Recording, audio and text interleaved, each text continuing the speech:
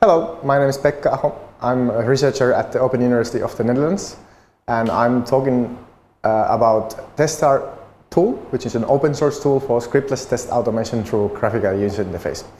And in this video, I'm giving a short introduction what is scriptless testing.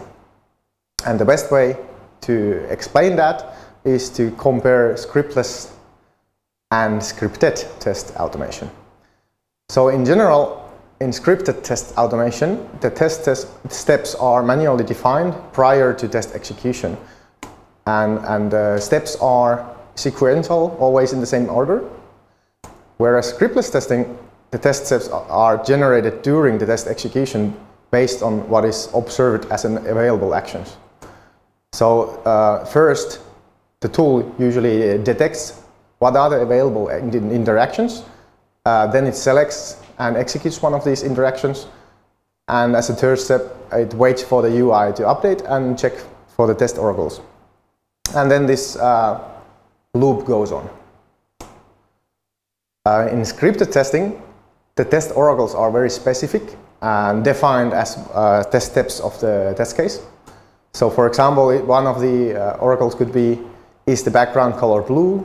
Or is text field 3 value equal to Peter?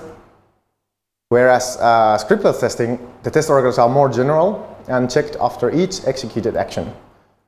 And one of the oracles could be, is the system and the testing process still running? Or is the system and the testing still responsive? Or a bit more detailed oracle could be, is there any widget having value equal to error or exception?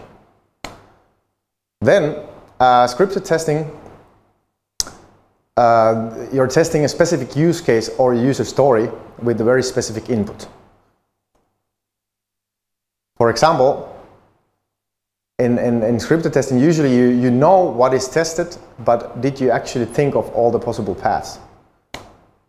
In scriptless testing, usually some level of randomness or variation is involved in test generation. So in those cases, getting a good coverage might require some execution time, and usually the coverage should be measured so that you know what was tested in the end.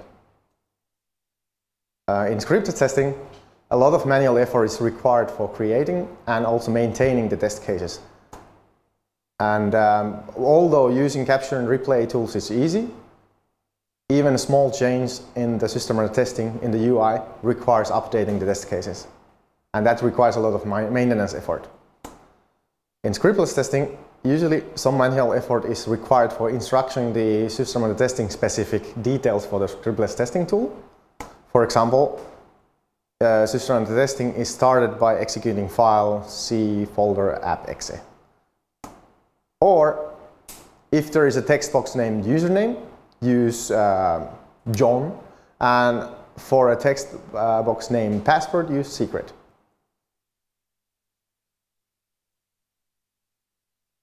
And that's all.